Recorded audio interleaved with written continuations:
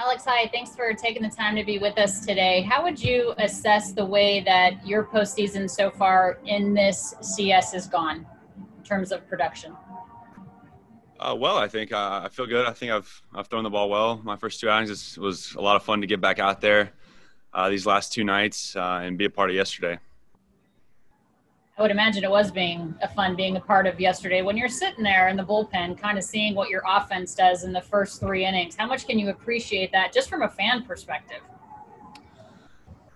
I mean, it was huge. I mean, I think everybody was pretty hyped up after the game last night. It was such an incredible answer after those first two games. It really felt like that was the first game of the year that we kind of put it all together in all aspects. We were hyped up. I think one of the hard things, for this team and the organization is, you get so used to, you win the division every year.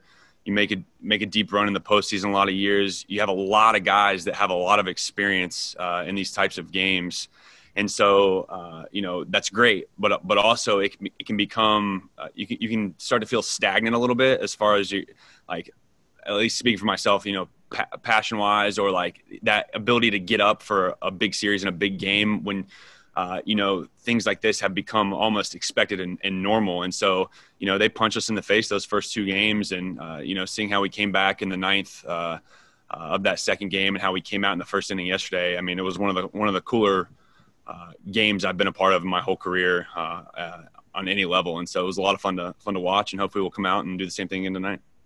Is that something, Alex, where you give yourself a talking to, you have a team meeting, or do you need that punch in the face to kind of wake you up a little bit?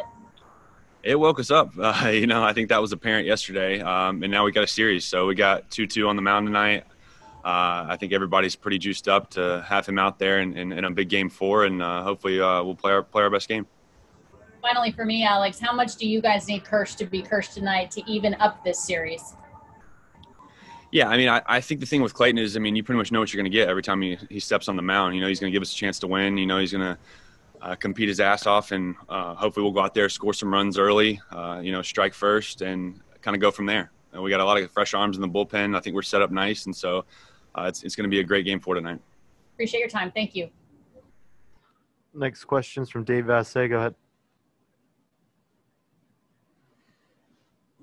Hey, Alex, Mookie actually said the same thing after that first game in San Diego in that final regular season series about the Padres punching you guys in the mouth and responding with the next two games. Would you say those are the two moments where you guys fell into the trap you described and have come out of it?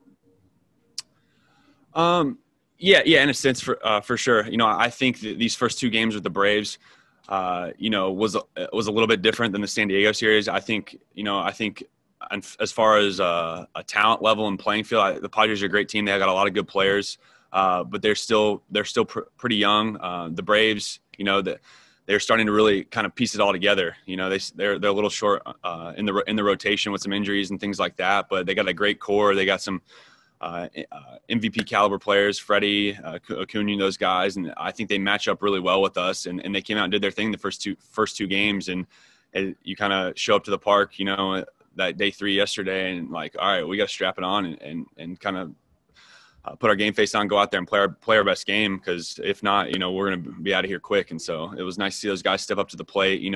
From the first pitch, the energy was there, the passion was there, the do or die was there. It was just a lot of fun to be a part of. I was so proud of our guys yesterday. It really was. You score that many runs early, even in a postseason game. You pretty much know it's over for the most part. And so, guys, can give, especially the hitters, it's easy to give pitches away. It's easy to give at bats away, just because you're kind of on cruise control. But I've never been a part of a game in my whole professional career that a team had that big of a lead that I was on. And every single hitter, the entire game, start to finish, grinded every single pitch of every single at bat. And those things matter, those things matter a lot. We made their guys to a lot of pitches. They didn't use a lot of their top arms yesterday, but those things are super important. Grinding at bats out, every moment matters in every single game in the postseason. So it was really special to watch yesterday. Hey, Alex, is there any parallels between this team and the 2017 team that came a game short for the World Series?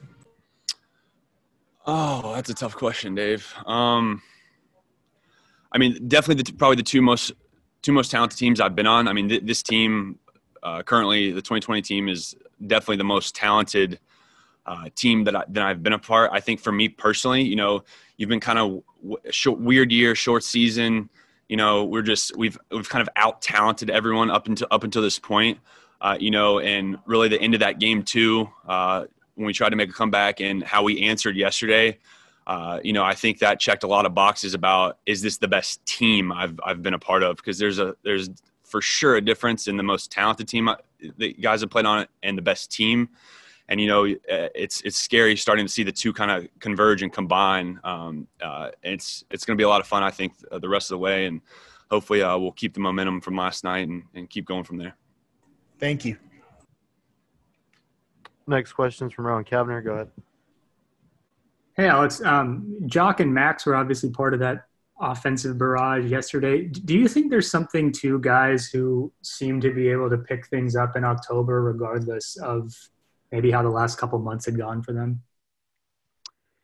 Yeah, I mean, we got guys that love the moment, and that's not something that everybody possesses. And, I mean, they don't call it Jocktober. They call it Jocktober for a reason. So it was nice to see him get a few knocks his first few games and him put one out of the park, put a great swing on a ball yesterday. And then, Max, he didn't have the year that he wanted, I don't think personally, but, he's still a pretty damn good player, and you can just see his comfort level continuing to climb as the postseason has gone on. And I mean, the two balls he's hit the last two games, I mean, that's the Max Muncy we all have come to know and love. And so it's nice to hopefully see those guys get hot at the right time. And then for you, I mean, how are you feeling after going, back to back? Obviously not something you had to do at all this year, and just physically, how you doing? Yeah, I feel good, man. It's definitely a little bit sore today.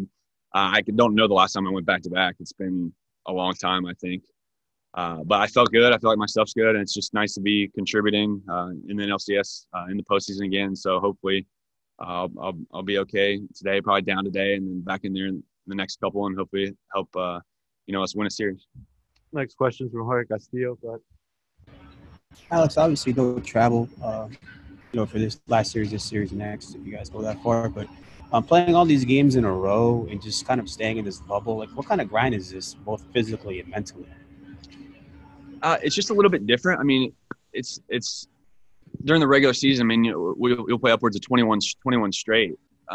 It just doesn't matter as much as each game matters right now, especially in the NLCS in the postseason. So, I mean, it's something we haven't really thought about a lot. I mean, I think we take pride on our depth and how many good players we have. I mean, I was talking with somebody the other day just about our rotation. I mean, it's insane. We have pretty much have 5 guys that would probably be the number one on most teams in baseball. I mean, it's just the depth, the position players, the bullpen. I mean, it's a special group.